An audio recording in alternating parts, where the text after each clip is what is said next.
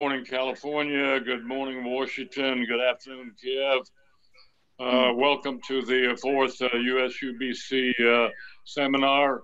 My name is Morgan Williams. I'm the moderator. I've been the head of USUBC for 13 years. We started in 1995, so we're 25 years old this year. We have over 200 members. We're very pleased to have a very distinguished panel today. First, we have Andrew Kalinovsky, Senior Vice President, Global Operations, GlobalLogic in San Jose, California. Then we have Alexei Chopivsky, Advisor to the Minister of Economic Development, Trade, and Agriculture. And then we have Dr. Kris Singh, the President and CEO of Holtec International. And we have Van Yeutter, Vice President of Cargill in Washington, D.C. We're very pleased to have as our honored guest today the Minister of Economic Development, Trade and Agriculture of Ukraine. Ihor, thank you very much for being with us today. When we met last November, you kept some secrets from me. You didn't tell me what all the plans were and that you were going to be the Minister of Economic Development this year. You have a very big area that you're covering with economic development, trade, and agriculture.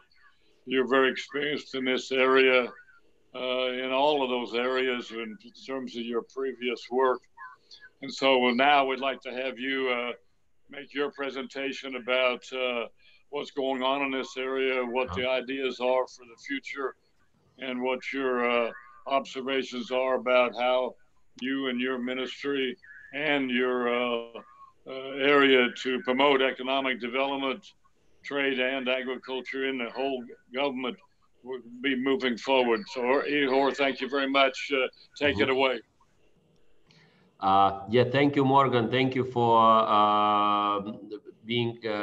for having this opportunity to speak to such a large audience. I always enjoy the events you organize and put together because they are great and they are very informative and interesting. I also would like to thank the participants, the investors and other participants on the call as well for being interested in Ukraine and being investors in different sectors or considering investing in Ukraine as well.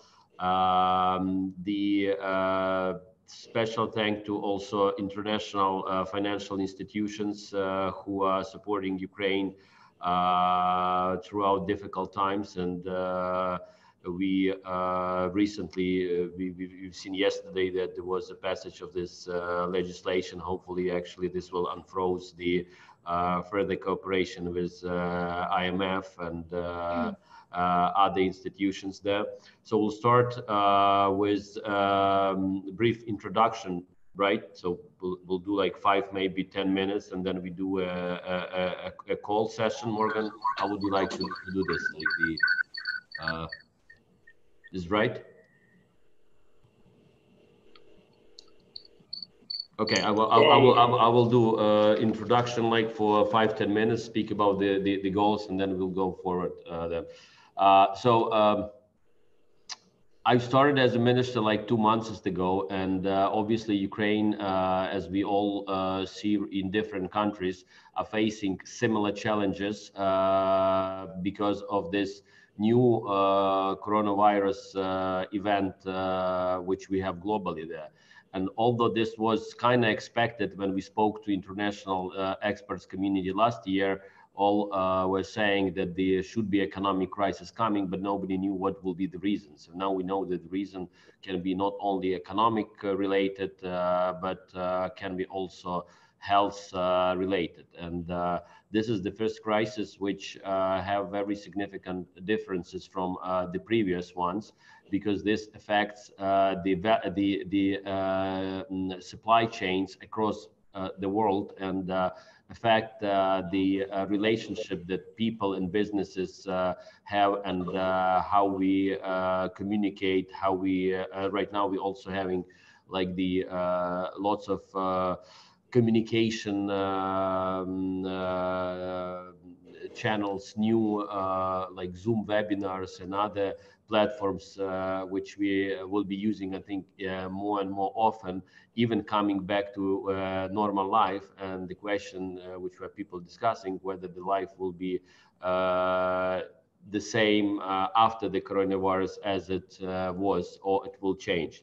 But speaking about the economy, so obviously Ukraine, even last year, had very ambitious goals to recover economically and to start growing. So we have been expecting and counting on a significant investments, and we need billions and billions of new investments in order to modernize economy, in order to reform the sectors and provide our people with decent jobs and decent salaries, and position Ukraine as a stable international partners there. So our macroeconomic department in the Ministry of Economy did some rough calculations suggesting that if we need to grow, if we want to grow like 7 or 8%, we need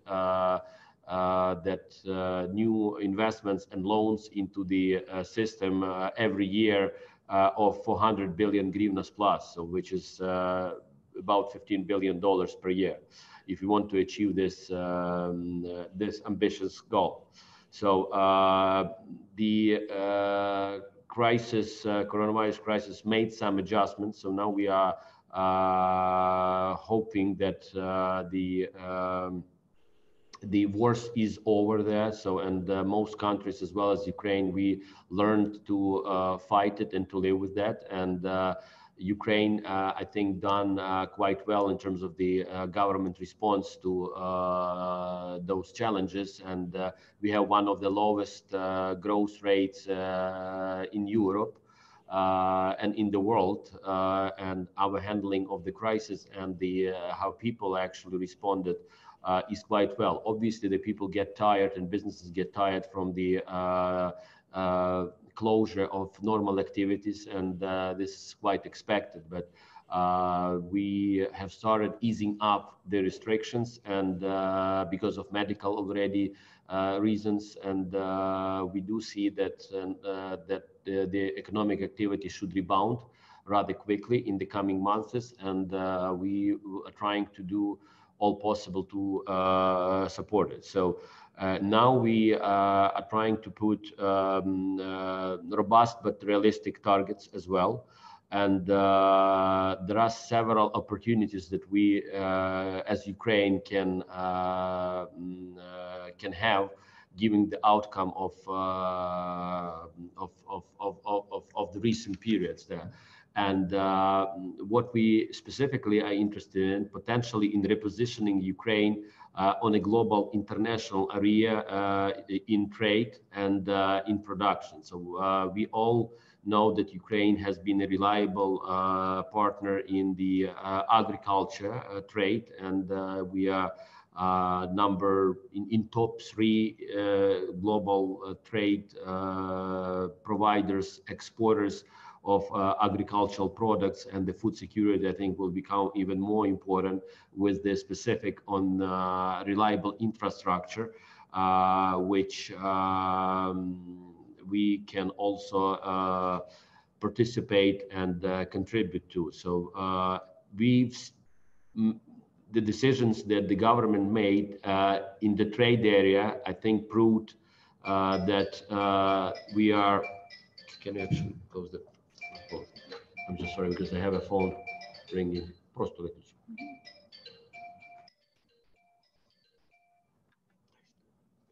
Но зараз будет дальше.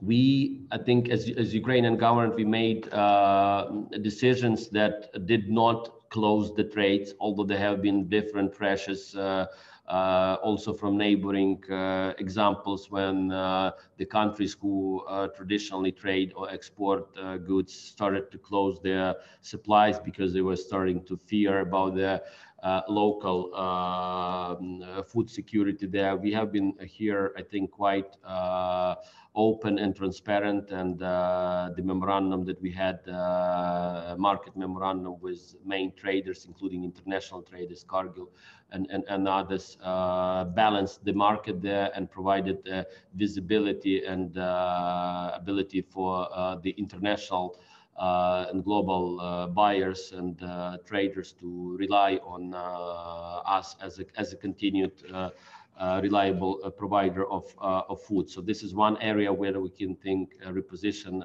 in the food security area.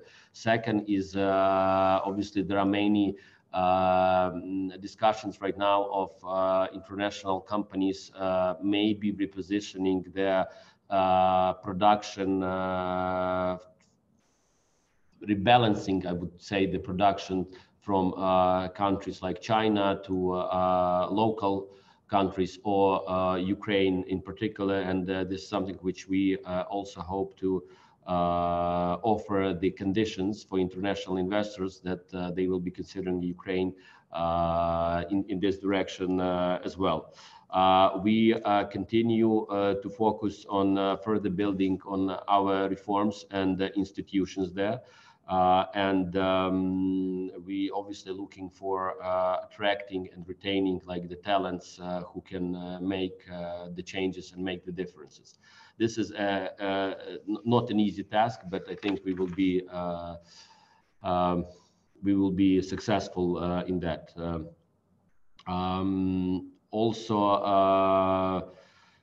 We need to continue a process of modernizing our economy there, because Ukraine has been underinvested in many of the key sectors there, and we want to make sure that the Ukrainian companies get access to the credit and financing that they will be allow them to invest and to grow their production assets and their operations in Ukraine. And this is not only by Ukrainian companies, I mean all companies that work in Ukraine, all international companies that have businesses in Ukraine, all local companies that owned by Ukrainians there or by international players. So we will commit, and we are committed to work and participate in the global trade, and as well as we value and seek like the more and more cooperation from our existing and new partners. As to like specific maybe priorities, obviously land reform has been voted, and I think this is a remarkable achievement which Ukraine was going to for many years. And there are some disappointments maybe with the size and the approach for that, but I personally think that this is a great step, and nobody could do this before. So this is the first time the parliament has been able to vote and open the market. Yes, the market will open in some period of time, and there is still restriction on the legal entities, but this is still temporarily, and the main step has been taken. Now there are different additional legislation which are in the parliament. Some of them are voted, some of them are not yet, which are important in order for the land reform to open and to be effective and to benefit the country and the international community. Also important thing is private-public partnership, and this is pretty much the only way to do the large infrastructure projects. We hope to get investors into those areas. They're building roads, ports. There are several successful examples already as a start examples there, but we hope that this will be enough to open this very underinvested area in Ukraine for the international community. Obviously, some areas like reforms in the transportation, like Ukrzaliznytsia, is very important. That has been talked for many years. but I think we are at the time right now when this can be possible and can be done. The maintaining talented people in Ukraine is also an important priority. So we will hope to create the conditions when the Ukrainian companies and international companies who want to work and invest in Ukraine will be growing fast, will be happy with the market conditions, will be happy with the regulatory conditions, and this is also a very important priority for us as well. The one thing which I would like also to point out is the Ukraine Invest. It's an area. It's in the organization which is created under Cabinet of Ministers of Ukraine and has been created by sometime earlier there by Dan Bilak was an active participant in that. Then he's not working there for some time already, but we want to provide a new fresh air into their work, because the idea this agency was created was to help international companies who wants to work in Ukraine to establish and to navigate through the different information challenges like regulatory institutions and others. And for Ukraine Invest, I'm happy to announce that Alexa Chopivsky has joined as a member of the board of the supervisory board as well. And we hope that in the coming weeks, this Ukraine Invest will become very active again. And all people who are on the call who have questions about Ukraine and who wants to work in Ukraine or who are working in Ukraine already can work and get support from this agency in the appropriate format. I'm happy actually to welcome Alexa to our team, and she will help to facilitate communication between the international business community from the US and other places with myself and the ministry and other institutions there. That's probably for the introduction there. So I don't take all the time. Okay, thank you very much, Minister. As you know, agribusiness is an economic engine out there. There's been a lot of restrictions on what businesses could do under this time. What has been done, or what are you planning to do to make sure that that farmers get all the fertilizer, seed, equipment, fuel that they need, and that planting can continue and exports could continue, and there not be very many restrictions on doing agribusiness, because nature doesn't stop, and we got to make sure that agriculture can move ahead and there's not unnecessary restrictions imposed upon agriculture. So what have you done, or what can be done to make sure that the crops all get planted, grain continues to move into international markets, and we keep that economic engine open and not have it shut down unnecessarily? So what are your comments in that area to keep agriculture moving ahead? Yeah, sorry for this background. There are phones which are ringing all the time. So one specific being a minister, that you have different phones there, so they can ring from time to time. Sorry for that, if it actually interrupts. But yeah, thank you for the question. Obviously, the position that the ministry has on that we want to have as little restriction as possible there, and only those which are necessary in order to provide and guarantee food security. I'm sorry, just give me 1 second there, because I think somebody is calling very persistently.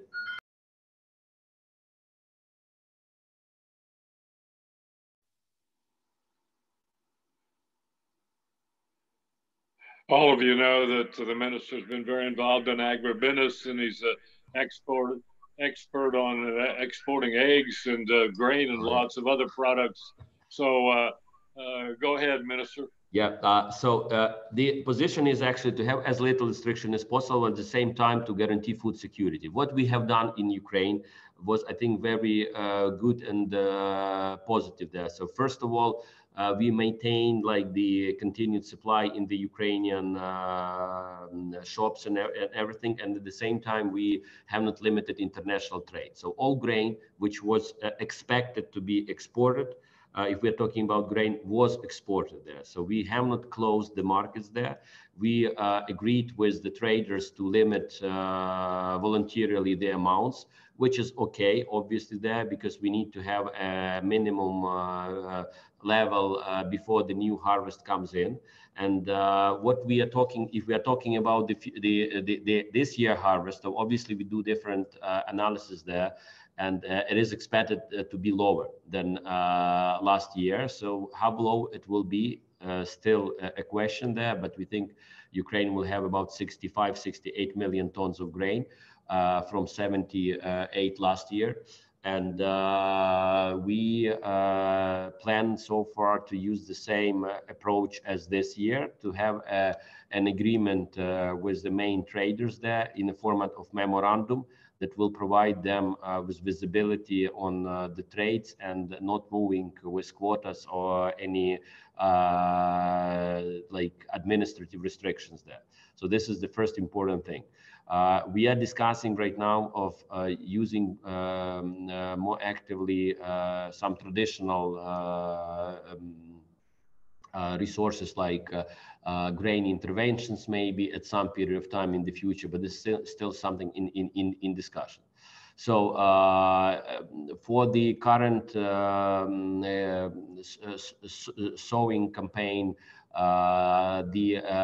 we do have pretty much bi-weekly calls with the Ukrainian agricultural companies, producers, traders there, and they all have fertilizers, Morgan, to your questions there, crop protection and everything, so they are well supplied. The issues that they are facing is droughts in the southern parts of Ukraine, and the weather conditions have not been great, and some of those areas have been affected there. So we hope somehow to help and the areas which have been hit most there. So, but generally, the approach is to maintain trade open, at the same time making sure that there will be enough food in Ukraine per se. International investments, as you know, moving energy forward. I know it's not necessarily under your area, but you're to be the major promoter for economic development. A PSA program was approved a year ago. No contracts have been signed. No international companies are in Ukraine exploring and drilling now because the whole program got stuck. Privatizations haven't moved forward. There's still a lot of monopolies in the railroad system, as you know better than anyone. What would your ministry be doing in terms of trying to convince the government to open up the energy market for international investors, get state companies privatized, demonopolize some of the monopolies that are keeping international investors out?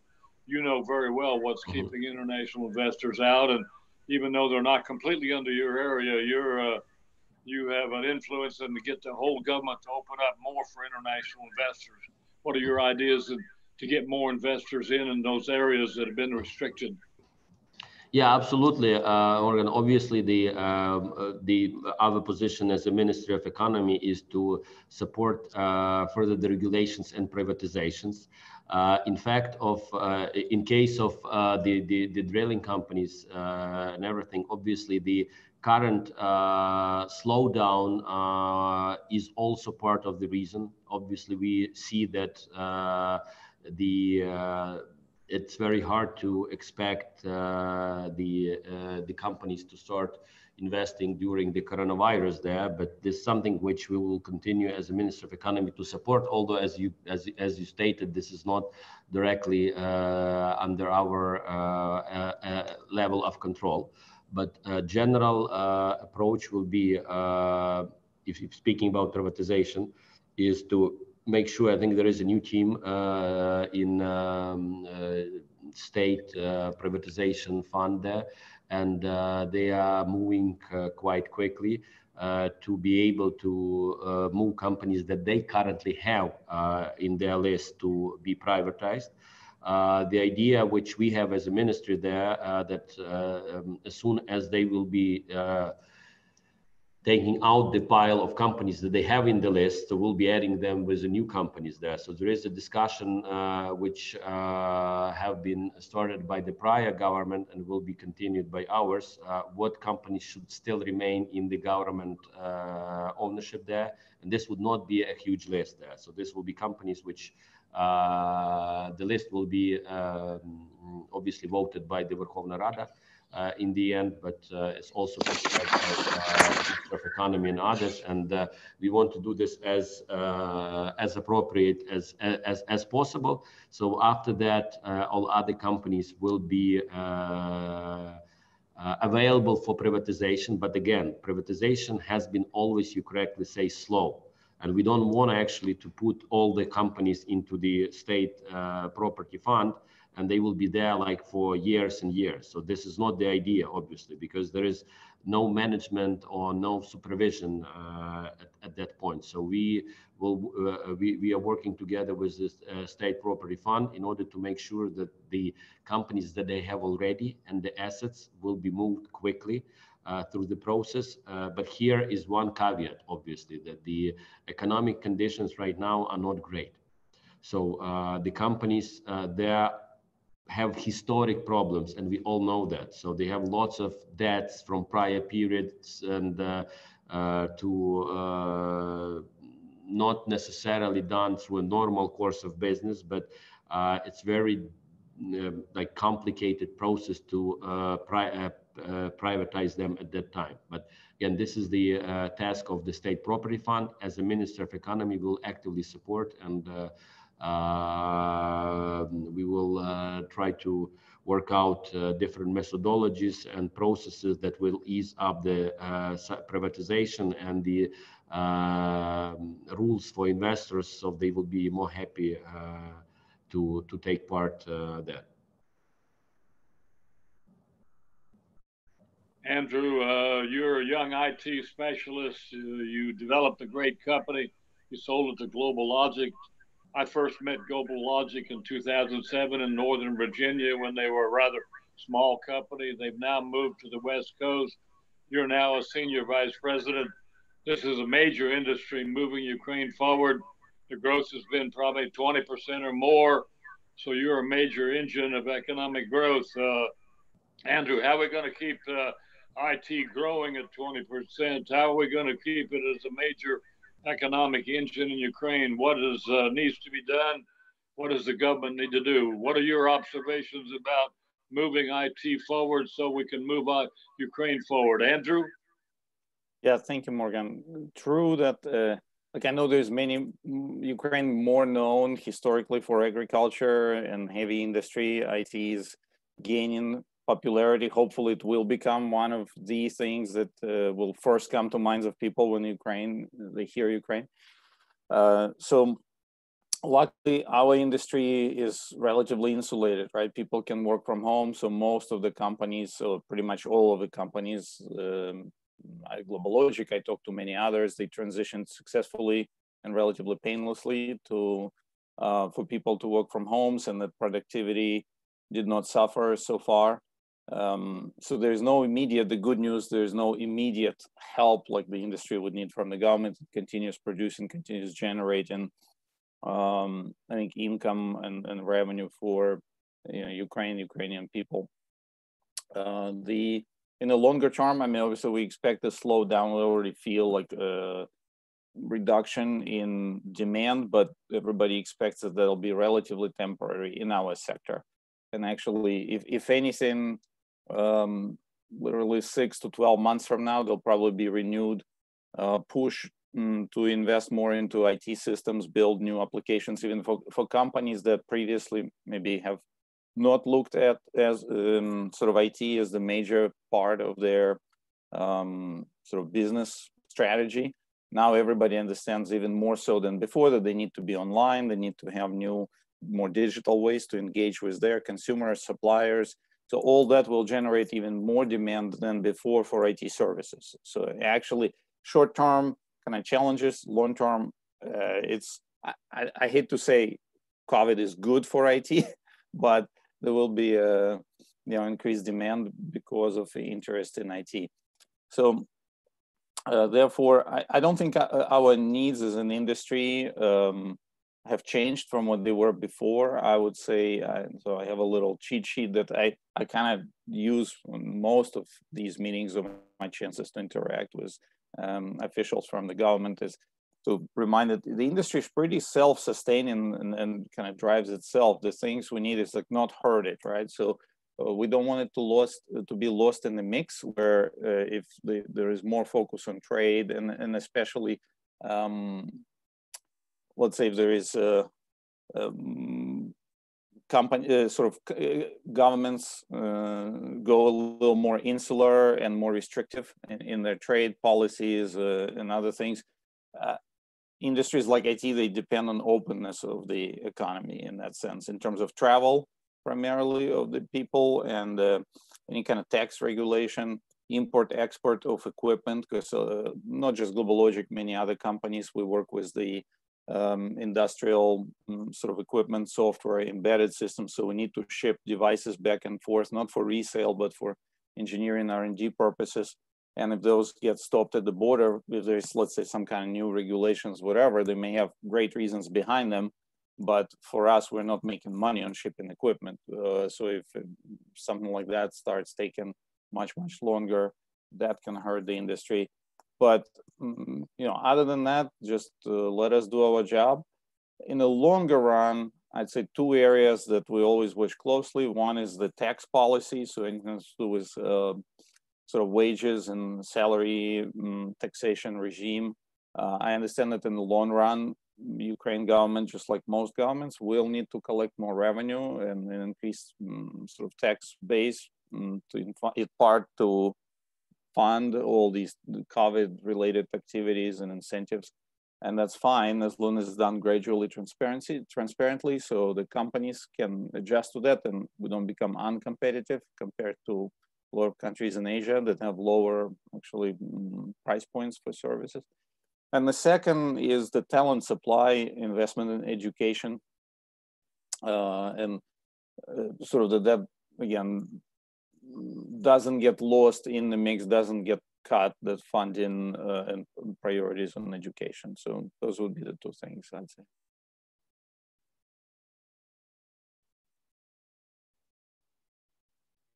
People work with GlobalLogic?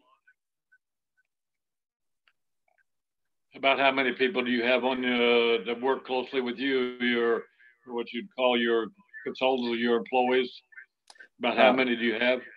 Yeah, GlobalLogic about 5,000 people in Ukraine. The other, larger employees would be like in top 5 of IT employers in Ukraine. Probably top 5-10 companies jointly would employ maybe 50,000 people. We estimate. But there's a lot of smaller, mid-sized, smaller companies. The best estimates is that the industry employs directly about 200,000 people, and by itself. But those are high-paying jobs, so a lot of money flows into Ukraine, probably close to $5 billion today.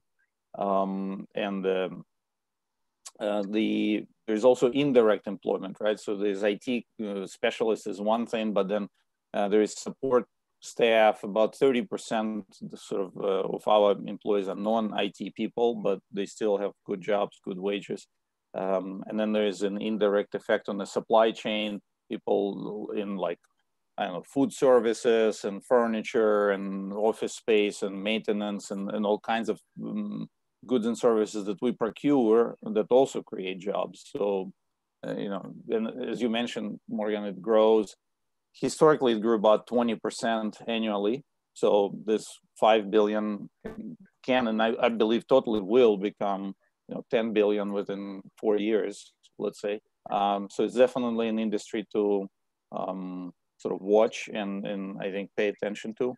And it's great, not just kind of for the business, but it does create jobs and gives also good jobs, right? And gives hope to people that they can do these more high-tech sort of things and be part of the world economy. And then they go start doing their own startups, or they go into like local enterprises, but with this experience of working in multinational companies. So I think it's a great thing for Ukraine. Oh, great. Well, let's keep that growth going. You're key to the future of the economic development of Ukraine. Let's go to Alexa. Alexa, you've been involved deeply in Ukraine for many years. You've been a civil side activist. You've been a business activist. You've run the Ukraine House in Davos, and now you're the advisor to the minister. You've met with many companies. You've met with many companies who want to expand. You've met with many powerful businessmen who would like to be in Ukraine. So what are they saying, or what have you learned from all your work with the international business community? What's your observations about how to keep Ukraine's economy moving forward and get more international investors into Ukraine? Alexa? Everyone for being here today. It's an honor to be appointed to support Minister Petrashko and Ukraine. And given that our audience today is mostly American, I would be remiss not to mention that the minister spent part of his career in the United States. He also graduated as one of the top students in his MBA class at Vanderbilt. I look forward to supporting the minister in strategic communication and investor relations, particularly in the US and other places outside of Ukraine. Briefly, my background: I worked globally with NBC News for over 7 years and at a London communication consultancy. Currently, I direct the Aspen Institute's program on the world economy. And for the last 3 years, I've served as executive director of Ukraine House Davos. In connection with the post-COVID adverse impact on all global economies and the new realities we will be facing, we view it as an opportunity. And it's important that we keep a focus on Ukraine's long-term strengths.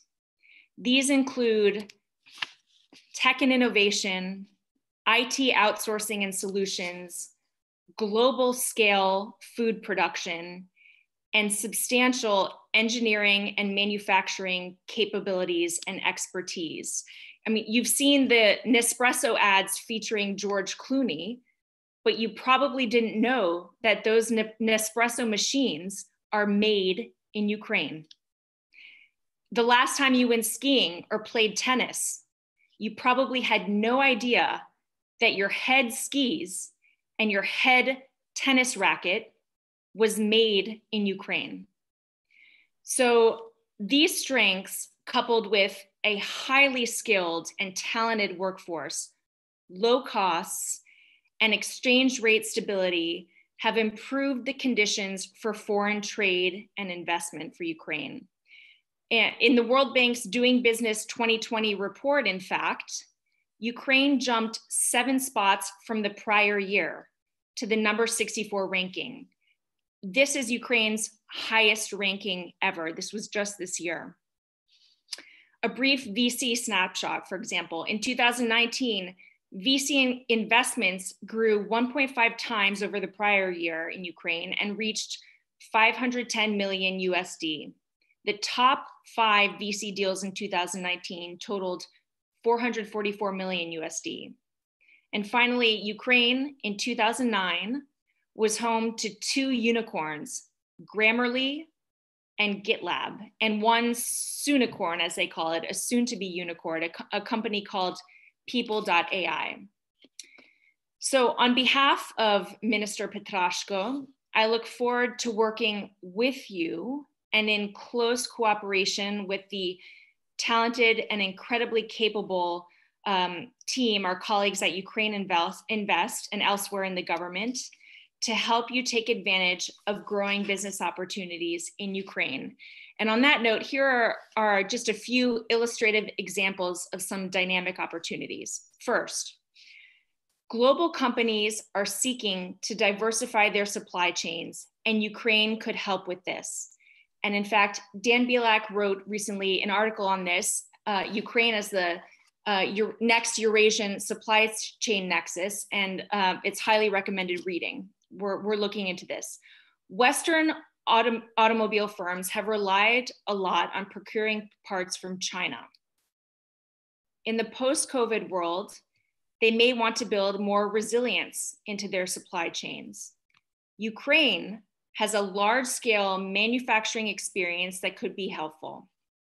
And it's already producing automotive parts for Jaguar, for Audi, for BMW. And thanks to Minister Petrashko's leadership and his initiative, I should say, we potentially have an opportunity with a multi-billion-dollar US-based global auto entity to engage with investment into the Ukrainian auto industry and potentially other related sectors, among them aerospace and agriculture. Second, Ukraine has attracted significant foreign investment in the food processing industry, including Cargill. Ukraine could help other companies develop cost-effective, resilient food supply chains. And if land privatization moves forward as planned, even more opportunities could emerge. Third example, Ukraine is an important source of titanium used, for example, in smartphones and in electric vehicles. Ukraine could help manufacturers diversify their supply chains for this critical material. Velta is a titanium company based in Dnipro, and Morgan also, as we know, it's a USUBC member. Velta holds 2% of the global titanium feedstock market share, and just 2 weeks ago, it signed a deal to supply 100 million USD in titanium feedstock to a company in North America under a 5-year contract. Fourth, Traces.ai. It's a company led by 2 Ukrainians who were formerly with Ring Ukraine. And as you all know, Ring was acquired by Amazon in 2018 for over $100 billion. They were accepted into one of the world's best startup accelerators in Silicon Valley, and they have developed a tool to track people who have come into contact with COVID patients. Ukraine has a bounty of high quality startup talent. And by the way, on that note, Ring's R&D is in Ukraine, and it's part of a track record of major global companies establishing R&D operations in Ukraine, among them Ericsson, Siemens, Oracle, Samsung, Snapshot, Boeing, among others. Minister Petrashko is focused on helping Ukraine make even more progress in these and in other parts of the economy. These are great success stories, and we will focus on proactively seeking out opportunities for targeted matchmaking, so to speak, marrying the right companies to the right investors. And we are working currently on a strategic roadmap to further build on that momentum.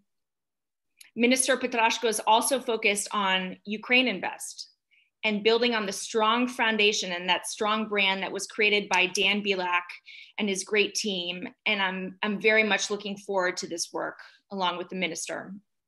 So in conclusion, we look forward to engaging with you. We look forward to welcoming your ideas. This is a priority for the minister. You can reach Minister Petrashko at the following email address, and I will be delighted to stay in touch with you. That address is ministryofeconomy@me.gov.ua. Again, it's ministryofeconomy@me.gov.ua. Thank you. We're very pleased that you've been made a special advisor to the ministry, and we look forward to working with you. Dr. Singh, you've created a huge company, one of the world-class companies in supplying the nuclear industry. You've been working in Ukraine for 15 or more years. Even when it was difficult, you stayed the course. You're now building one of the world's most advanced nuclear fuel waste facilities. Nuclear energy produces over 50% electricity. You're working in small modulars. The last time we met was in New York City when you and I met with the President Zelensky, and you were talking about all the great things that needed to be done to improve nuclear, and it's a key factor in Ukraine's future. Kris, thank you for being with us. Your observations about the nuclear industry, and I know it's a strategic country for you and a potential country where you would make more investments. So, Kris, thank you for being with us. Your observations about nuclear. Thank you, Morgan, and thank you, Minister Petrashko, for joining us. It's always stimulating to speak to young leaders, and you are clearly a young leader. You're only 2 months in the position. I should tell you that I have been in my job for 33 years. I have run Holtec longer than Joseph Stalin ran the Soviet Union and Mao Zedong ran China. So perhaps too long. But I've been in Ukraine since 2003. At the time, Morgan is right, it was a more difficult place to do business. But I have always believed that Ukraine has an enormous future. And I say this not as hyperbole, I say this as a matter of personal experience. You know, people may not know this, but a refugee came from Ukraine, from the Russian Empire at the time in 1917, because the country was undergoing Bolshevik revolution. And this man came, he was a Ukrainian. His name was Stefan Timoshenko, not related to the former prime minister. He was an immigrant, hardly spoke any English, and came to America through Serbia. He couldn't directly immigrate. When he came, he had a very difficult time. America was not as welcoming for immigrants as at that time. He was an absolute genius. To make a long story short, he introduced applied mechanics to the United States. He modernized the fundamental science of applied mechanics in the United States. He wrote some 20 books. They are still used today. They were written in the 1950s, and they are still used. I had the whole set. I studied applied mechanics in my PhD program. And I consider him the most consequential technical specialist in the history of United States in the middle of the century, last century. The man changed America, and his ideas, he was a professor at the University of Michigan and later at Stanford. He changed the course of technology development in the United States. I worship him. He passed away 3 decades ago. I had a very brief opportunity to meet him.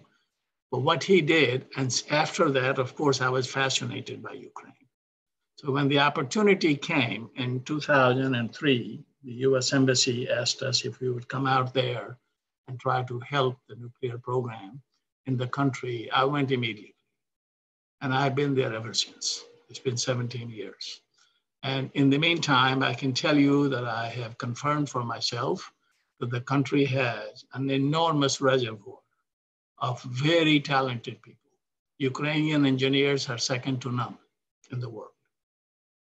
They, in spite of the difficulties they face, they are extremely well-trained, they're extremely professional, and every one of them that we have employed has been a success story.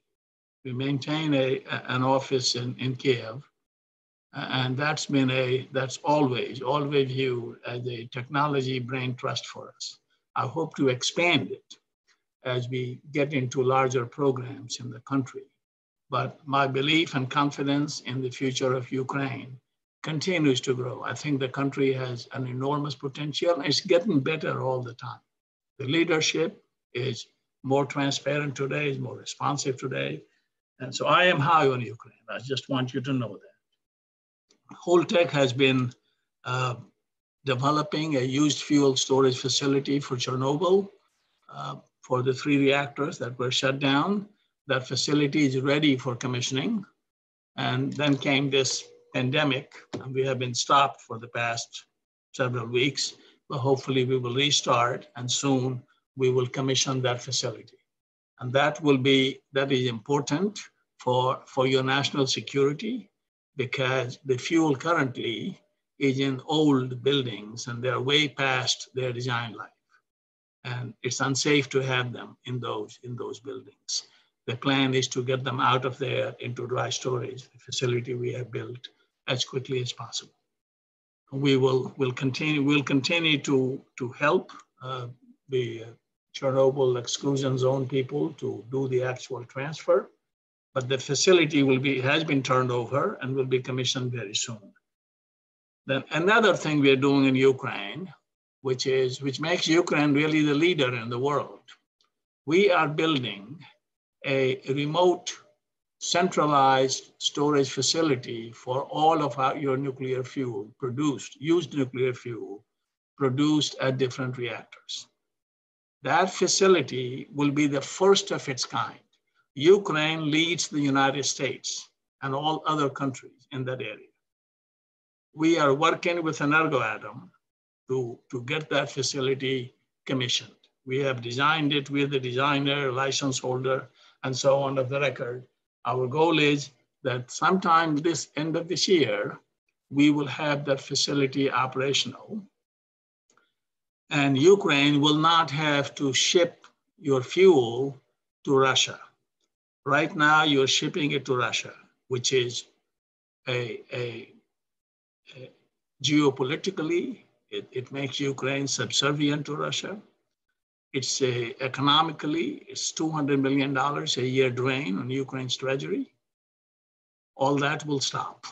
All that will stop. By the end of this year, the country will have its own autonomous storage facility for all the nuclear fuel that it produces. So those are the areas where we are active. Now we are an energy company. That is our business. Our business is to make energy, provide clean energy, to deal with any problems and issues related to energy. And I have always believed, I entered energy industry in 1970 and then got into nuclear. But I can tell you that you can almost do a correlation between how cheap energy is and how abundant it is and how rapidly a country develops. There's a direct relationship. Countries that don't have have deficit in power generation, don't have steady supply of energy, remain poor. Ukraine is at an inflection point now. Ukraine right now, produces 2/3 of its energy almost using its nuclear plant, which by installed capacity are only 1/3 of the installed capacity. Coal, and I'm giving rough figures, for simplicity here, coal has 2/3 of the installed capacity and produces 1/3 of the power generation on average. So and coal plants produce power at 4 or 5 times the cost of nuclear plants. Ukraine needs to become more nuclear. That will solve 2 problems. One, it will eliminate pollution from the coal-fired plants, which is a health hazard, to people. It's no country wants to be choking its citizens with carbon monoxide, sulfur dioxide, and so on. So it definitely will help the economy, but also the circumstances are right. The Paris Accord, COP21, actually promised aid to countries that try to cut out coal plants and replace it with clean plants. Now, Ukraine has done a great job with renewable energy and increasing the generation, which is, I totally support. I think it's the right way to go. But the problem with renewables is that, of course, the sun does not shine at night. And even in some days, the sun may be cloudy. You don't get the energy. So power generation from renewables is sporadic. It is not consistent. And therefore, you have to maintain significantly more reserve generation capacity to ensure that you always have power. Now, in that area, we are working we have developed actually a battery, which is an aqueous battery. It's a battery that does not use lithium ion. Lithium ion is a very good technology, but it catches fire in high density application. You remember the Boeing jet had a fire some years ago, the Dreamliner. Lithium ion batteries are excellent for airplanes and areas where you have small space, but for ground-based generation, where you don't, it doesn't matter whether your installation is 100 square meters or 500 square meters, unless you can afford the land. Land is not a big issue. For that, we need a battery that is water-based, meaning it would not catch fire, regardless of the conditions. And that is what we have focused on developing. And we were talking to some of the people, I don't remember their name, in your country about further taking that technology. That is something we will bring to Ukraine. Ukraine can become a manufacturer of those batteries for its own domestic use and as an exporter. You do have significant labor price advantages. Your labor costs are a fraction of the cost in the US. And of course, it drives people like us to think, putting up the manufacturing facilities in your country. And that is one of the plans. So our plan is twofold going forward. One is to urge your country to become more nuclear. You are right now, you have a significant talent base in the country, nuclear, that you're gradually losing. People, you have a brain drain going on from Ukraine. People are going to Russia because they don't have work in Ukraine. These are specialists, they are very good people. And every time I hear that somebody I knew and respected as a nuclear engineer has left the country and gone to Russia, it is not good. And we can fix it.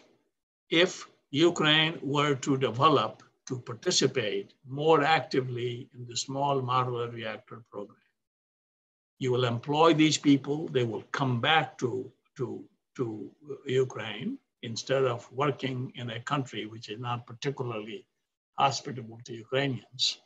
And they can help build the small modular reactor industry in the country and create an export product line. The small modular reactor worldwide market is over $300 billion. It is a huge market opportunity. As I said, there's an inflection point in energy right now, and Ukraine can get in the front of it. So I appeal to you and your colleagues to give serious consideration to accelerating the nuclear reactor program. Most of the money support will come from COP21. We just have to get and of course we will invest. We have been investing. But that if I can give you a succinct message, that is what my dream would be for Ukraine to do. Become the absolute leader in the nuclear reactor technology. And I'll close by giving you a couple critical input here. The small modular reactor, why do we have small modular reactors?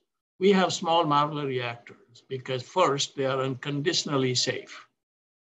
A small modular reactor will not blow up, regardless of what you do to it. If you give the keys to the reactor to a terrorist, he cannot make it blow up. That is the modern technology we have developed. Therefore, a country that was the unfortunate victim of Chernobyl should never have a technology that will cause any kind of risk to public health and safety. And that is what we are pushing.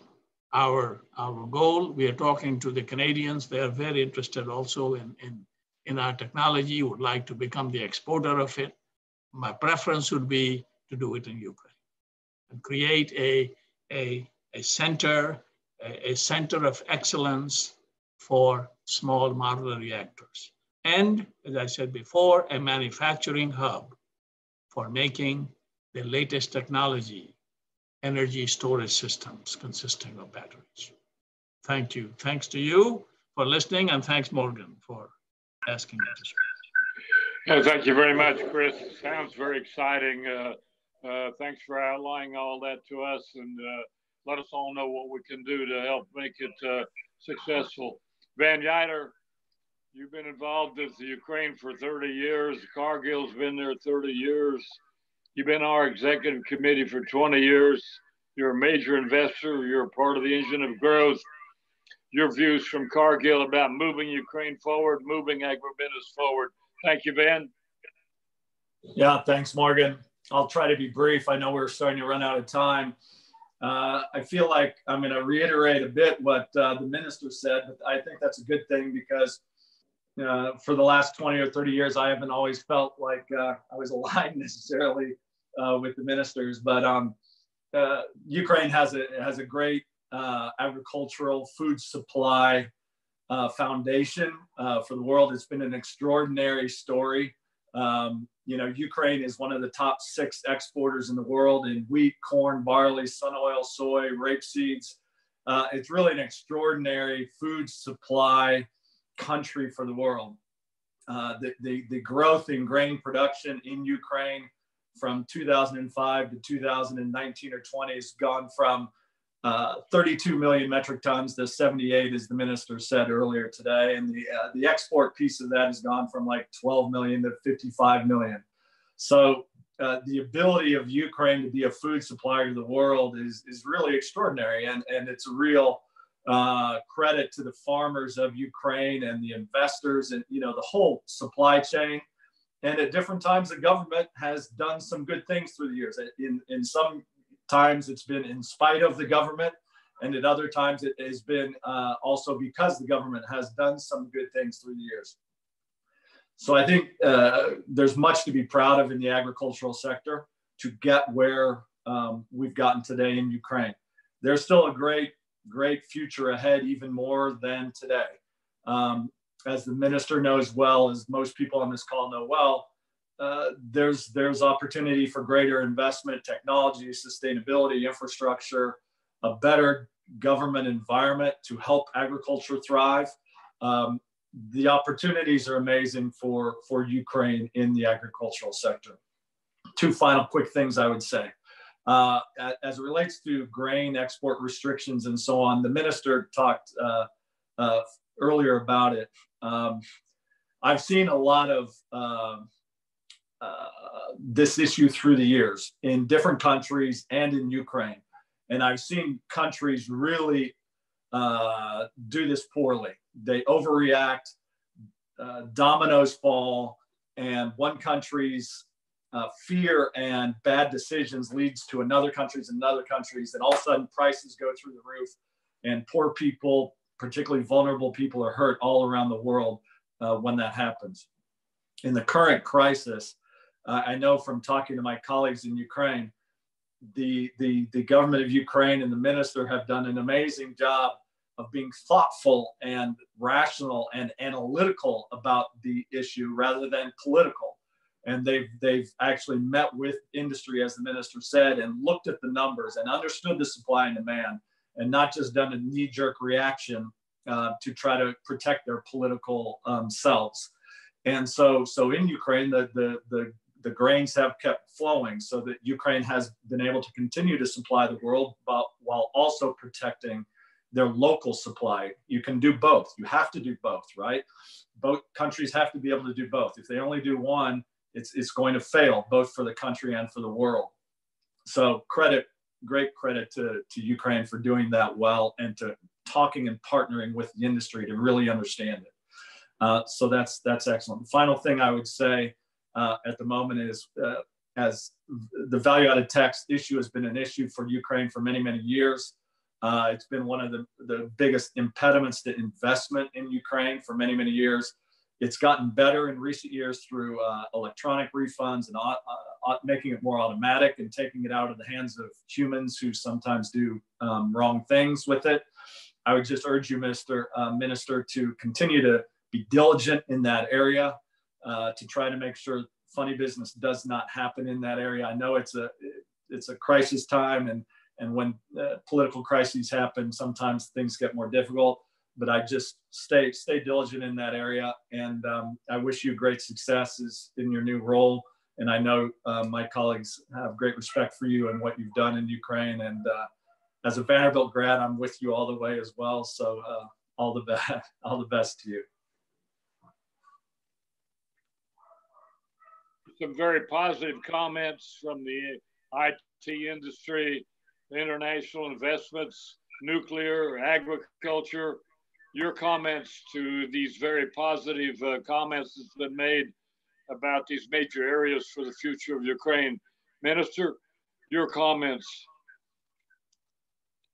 Yeah, thank you all for giving the valuable insight there. So, and really excited that we have such a good colleagues and partners to work with, and to build Ukraine stronger, and to build the Ukraine stronger as a part of the US-EU community there. So there has been also many questions on the Q&A and the chats. Unfortunately, it will not be possible actually to go over them through, but also thank you all the participants who are silently have been listening, and hopefully they received the questions. As Alexa said, we are open for communication there. So, and Alexa will be also in the supervisory board of Ukraine Invest, not only as a main advisor, but as an entity which objective is to help investors. So please invest in Ukraine, ask us questions. We will try to help where we can, and we'll try to make responsible decisions going forward. Thank you. As you've heard from today, there's a lot of great companies in Ukraine that a lot of people don't know about. There's a lot of progress. There's a lot of optimism. We've had a little setback here with the virus, but under your leadership and with this great base, particularly in IT and nuclear and agriculture, there's no question we can move forward. So we're very pleased to have a person like you who can not only promote the areas under your responsibility, but in the whole government, to convince them to use this strong base that's there, and with a few legislative changes and a few administrative changes, unblock some of the things that's been blocking international investment, so that we can move forward. There's some of those things that's been blocking investment for years. We need you and others to stand up and be counted and get rid of some of those blockages, so business can move forward, and we look forward to working with you. Michael Dotsenko, my colleague, is monitoring the questions. Michael, what are some of the key questions? I'll start with a couple that came in before the meeting. There's one concerning the ad valorem and the specific rates of taxes on cigarettes. And I know the time is very short. There's now kind of an initiative which contradicts the current tax plan to increase the ad valorem rate, which will probably start the price wars for the cigarettes again.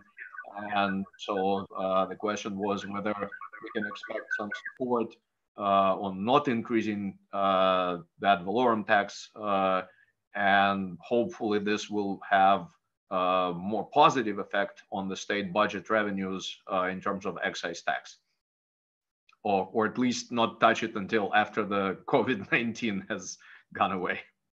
I can briefly comment that we had a meeting with participating of the industry, with participants, industry participants, and there is a multilateral group created with the Ministry of Economy, Ministry of Finance, some other agencies like the law enforcement as well there, and to hopefully provide the more transparent rules of the game for the industry there. So, and we have been working on this for quite some time, and we will be taking it cautiously. And there are many requests from the tax producers and traders how the industry should be structured, because this is ad valorem is not the only issue that is being raised. So there are several which relate to the illegal cigarettes production, moving them to other territories, and the companies getting fines because of the international agreements, the distribution and others. So we are trying to resolve it in an orderly fashion, and this will not happen obviously overnight. Okay, thank you. The next one came from Anastasia Позачайло, coordinator of Спільнота допомоги медикам, Help Medic, which has to do with the supply chains actually, and jobs creation rather than the medical part. Is there an intent on behalf of the ministry to support Ukrainian manufacturers of medical goods in context of public procurement? And also, is there a desire to replace some of the purchases that are made in China, which cause some logistical issues as well as some pricing issues, and then support Ukraine manufacturers of, for example, reusable protective suits, the artificial ventilators that are currently even being exported to Indonesia? Any kind of support for Ukrainian manufacturers of those things? Well, this is, I would comment probably from a little bit larger base, because obviously the Minister of Health is the driving force that is responsible for buying things for the times of crisis, and the local public health hospitals as well. There's a local governments there, so they decide, and it probably would not be appropriate for me to comment on the what the treatment should be, because there are lots of internationally accepted treatments for different health issues there. But in terms of the support, the general policy, and as we discussed, is that we would like to provide more support to the products made in Ukraine. And this doesn't really matter whether the product is made by a local producer or by international company there who wants to work in Ukraine as well. So that's what we're talking about, and it should be yes, we want to actually change, modify a little bit public procurement rules in order to provide such preferences for locally produced, or locally actually not only produced, but the company actually pays taxes, or how Ukrainian people working here, they should have preferences in the public procurement, definitely. And this is according to we are discussing it with also international partners, so this will not happen something actually out of the blue. So this is based on the international experience, like it's done in European Union and United States there. But this is more broad answer maybe to smaller questions of local health production. Ukraine has several health, the pharmaceutical companies there. And obviously we will support them as Ukrainian producers as well, and if possible. Certainly. Another question is from one of our board members, Mr. Eric Luhman, asks, in addition to the investment nannies, what does Ukraine offer to entice investors to look at Ukraine seriously? And there was also a comment kind of related to this from another member of ours. He suggests that Ukraine looks at changes in tax policies as done by other countries who successfully improved their investment climate, for example, India. Yeah, this is a very how you plan to attract. Well, yeah, this is a very sensitive question there, and as we know, there are many things that should be done in order to attract investors, and among them the general economic situation, among them rule of law, among them actually access to capital, access to infrastructure and everything. So we will be working this not only a Minister of Economy, but this will be and has been a policy not only of this government, of prior governments. So in this government, we will try to continue moving Ukraine up the list on all those issues and topics as well. And we also will intensify work of Ukraine Invest. And the thing that Ukraine Invest should do should help new investors to navigate through Ukrainian system there, because for every investor, new system is an issue there. So, and there will be people actually who will be helping to understand and to navigate through different ministries and offices to,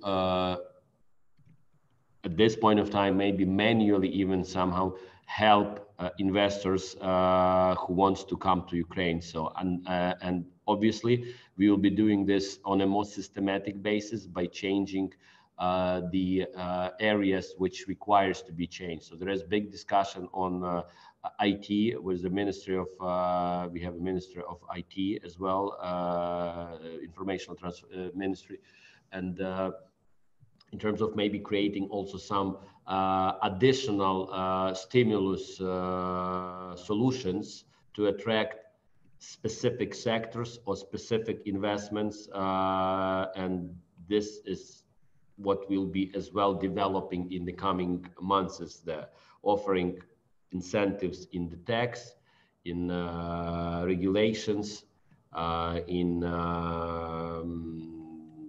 export, import conditions there, but this what we'll be developing right now, because there are no special regimes yet. We are welcome. We welcome suggestions. Obviously, this is another part of what Ukraine Invest can do to get the views from investors, what they need actually for them to do specific projects in Ukraine. There. Obviously, we know the general economic situation and the economic climate is important. And as I said, but if there are any specific areas that in particular are distracting or blocking the investors from making this decision to invest in Ukraine, to come to Ukraine, we will be definitely helping and trying to resolve it. Certainly. There were a number of questions about the reform of land circulation, and some of them have already been addressed. Thank you very much for that. There were some that have to do with small farmers joining into cooperatives, maybe attracting investment as that, and maybe using land more efficiently with cooperatives rather than through large holders. How do you see the balance perhaps between the the various types of farming, processing, storage? Well, I think this market should be is already being quite well balanced. As there was a comment from Van Yeutter from Cargill there, so the Ukraine has been growing significantly in the production and has been steadily becoming more and more active in international arena in trade. So there is, I think, a well sustained balance in terms of actually the small, middle, and large producers there. How this will develop forward will depend on the market. So I don't really have a particular preference to see how this market will happen.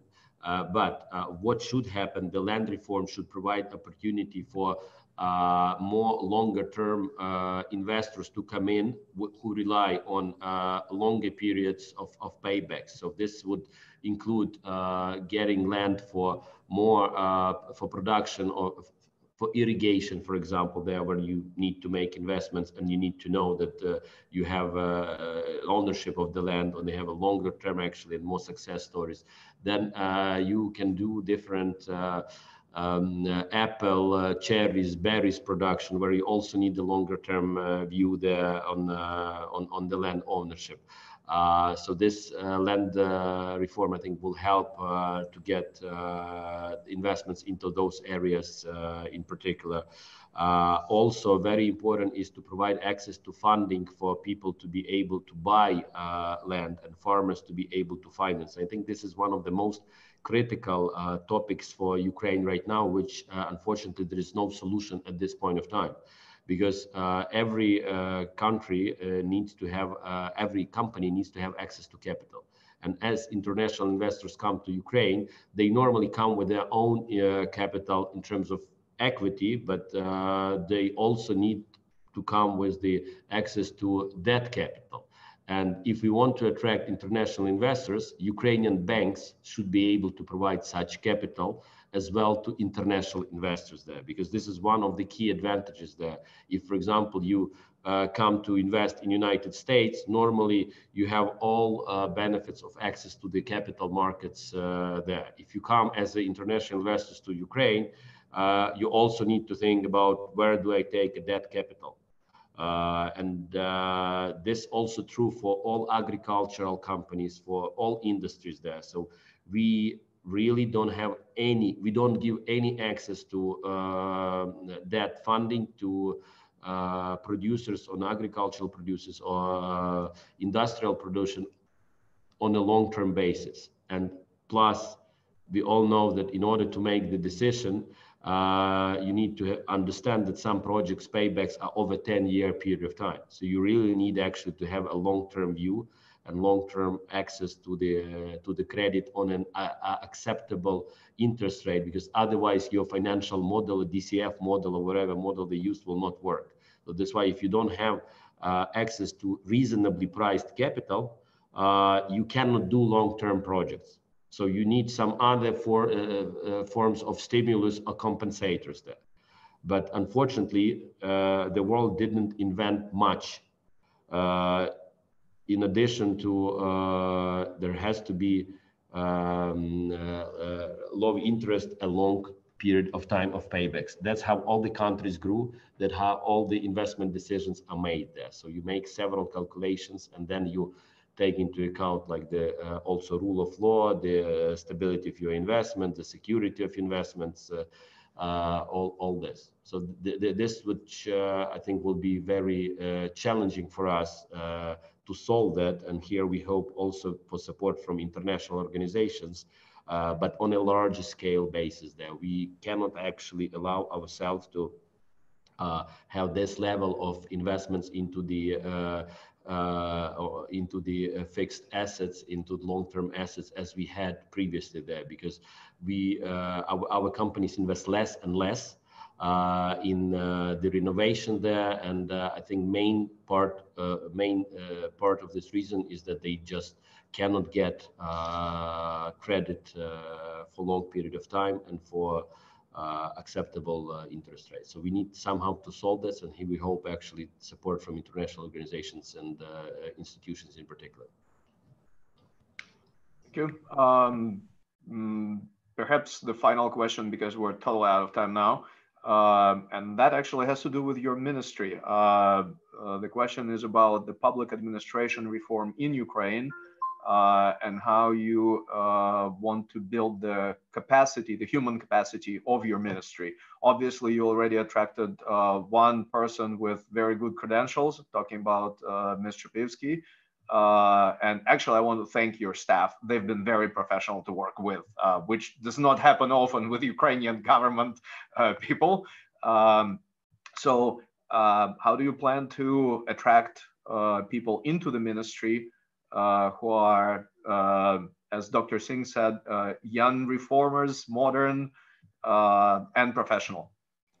I think that's a very good question, and I think we are already doing that. So, and as you've seen, I'm trying to maintain like the people who came already and who are young and professional and who prove themselves as reformers already, because this is not the right approach when a new minister comes and all the deputies and everything are fired then changed. That's not how it should work. Obviously, some key positions are changing there as well, but there has been people already in the ministry, and as you could see, that can work. Obviously, this is not 100%. The reform on the bigger scale, how the government employees should work, is underway, and this is part of the labor code and others which will be developed further there. So the all motivational system for the public employees should be changed there, because this is also part of the reason people normally have to choose, either they go into work in the commercial sector or they go into the public sector. So without like proper motivation for working in the public sector, also for state companies which are in the state ownership there, it will not work. So we had seen positive examples on cases whereby such system has been properly introduced, and on the results. And I have, for example, Naftogaz, I think, is a very positive result of the achievements and the pay, how this properly introduced system can pay off. But the decision will not come overnight. So we hope still for young talent, for ambitious talents who want to change something, and there always have been young individuals who want to actually come and work and change things. And we hope to create them a system that will motivate them to stay and to make their selection, their choice, as a longer career choice. I have to actually excuse myself there because I have to leave like in a couple of minutes, maybe. So one more question, or I don't know. I think we're done with the questions. Morgan, back to you. Alexis talked about exports. We can export a lot more if we produce more supply chains items in Ukraine. IT says we're exporting, we're doing well, just leave us alone. There's agricultural exports. Van always says we want a level playing field. Don't mess up our VAT program and keep export for ag open. Minister, any final comments from you about working with the EU, the Mediterranean area, others, to open up and reduce quotas and restrictions to Ukraine exports? We need to double exports in the next 2 or 3 years. Your ideas about how to double exports from Ukraine? Yeah, European Union is definitely number one, our trading partner at this point of time. And we have a deputy minister who is particularly concentrated on the efforts on all international trade agreements. And this is one of his KPIs as well, to work with European Union trade to open up the markets. And I think we are doing it, and it's not a simple question as it may sound there, because obviously each country tries to protect their own market. So it's always a balance, but we need actually to increase trade in general. So we want to export more and we want to import more. So that's why this can be a solution. So we don't want to be only an export-oriented country there, because this is not the right way to do. We want to be integrated, and the EU association agreement, I think, is very good balance, provides a very good balance. There are still many restrictions for us to supply to EU, and we will be definitely working to push them to open those markets, especially in the food supplies, in the processed food supplies. This when talking about EU. United States, Canada, great as well partners for us, especially in the post-coronavirus crisis. I think there will be more and more moving to work offlines and IT system and everything. That's where we can be cooperating with US and Canada as well. The military equipment, production of ships, the airplanes in the future, helicopters. This is something which Ukraine, we have programs, and we do have the interested parties from US and Canada to do that. Asia has been traditionally large market for all counterparties, so we'll be working with them as well. We need to try to find the right balance, and the Middle East needs food security a lot there. So we will be participating in this trade as well. If we are able to find a way to coordinate with United States and European Union on the global food security, I think this would be also very helpful, because we together with US, we are definitely #1 global trader. And by having such power is in the changing world can be very important and useful. So, and that's why this discussion may go forward. Ukraine, I mentioned that not in this surrounding, but Ukraine is not a part of G20 because of the economic potential at this point of time. But we are definitely not even in G20, but in G5 in terms of the agriculture security and food security. So that's why it would be good to find a way somehow to become part of the of this more developed G20 type member countries, at least on the agricultural front there, and hopefully this will also help us on other fronts as well. Okay, Minister, thank you very much. I know you're going to be working on our favorite subject to modernize the state railroad system, yes, to make yes, it more efficient, and to let international investors come in and to have private locomotives. I know you're going to be working on that, which is a major impediment to investment. So thank you very much. Thank you. We still have a few final comments from the panelists before we leave. So, Minister, thank you. We need to move on to your other agendas. Well, final comments from Andrew. Any final comments quickly from you, Andrew, about, and then we'll move to Alexa, and then to Kris, and then to Van, and then we'll close. Final comments from you, Andrew? No, very briefly, just I'm confident that Ukraine as a country has a potential, and hopefully the trade between the US and Ukraine will continue to grow strong. And also Ukraine will be in the news for all the right reasons, not like in the last 6 months or so, because for us, once in a, to mention, obviously, probably for all of us, members of USUBCs, positive PR around Ukraine is another big factor for our growth. So, and Will can contribute to creating it. Okay, the IT industry's always said, leave us alone. We're doing okay. Don't overtax us. Just let us do what we do. So that's the same message. Alexa, thank you for your comments. You brought up a lot of creative companies that could do infrastructure and supply chain. Any final comments from you about how we're going to tell the world more about these companies and get involved in the supply chain? Thank you, Morgan. I would just like to briefly echo the minister's desire for openness, transparency, and an exchange of ideas and cooperation. And I look forward to working with all of you alongside our terrific and very capable and professional colleagues at Ukraine Invest. Again, please reach out to me, Ministry of Economy at me.gov.ua.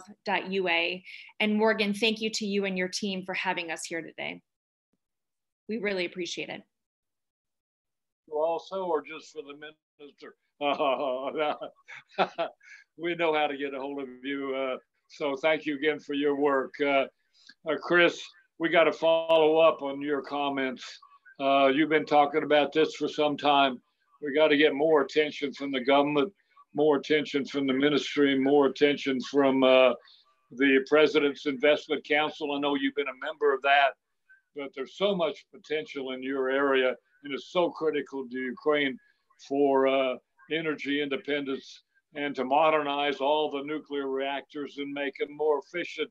Many people say they could modernize the ones they have and have an equal capacity to two new nuclear reactors, which they're never going to be able to build. So, Kris, thank you for your comments. We got to do a lot more to follow up on your ideas about technology. So, thank you very much. And then, Van's comments as always: keep the markets open, keep a level playing field, and don't mess up our VAT tax repayments. So I guess that's the same message that you've been giving for a long time. Yeah, that's true, Morgan. My final thought would be, don't get distracted by the noise. Do the right thing every day. Stay the course. Ukraine needs to keep doing the right thing every day, just like all of us, if you will. And what we try to do as Cargill is each day try to win the day. So thanks for having us. Well, thank you very much. Our whole theme is moving Ukraine forward. There's a huge base out there. There's lots of opportunities, as Alexa says. We've just got to translate those into action and results. And the little setback here, but that's only going to be a temporary setback.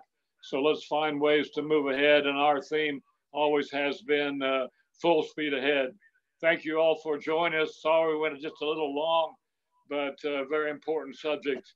So again, thank you everyone for listening. Thank you for all the panelists, and we'll all work together to start producing more concrete results for Ukraine. Thank you very much. We'll see you at the next seminar, hopefully in 1 week.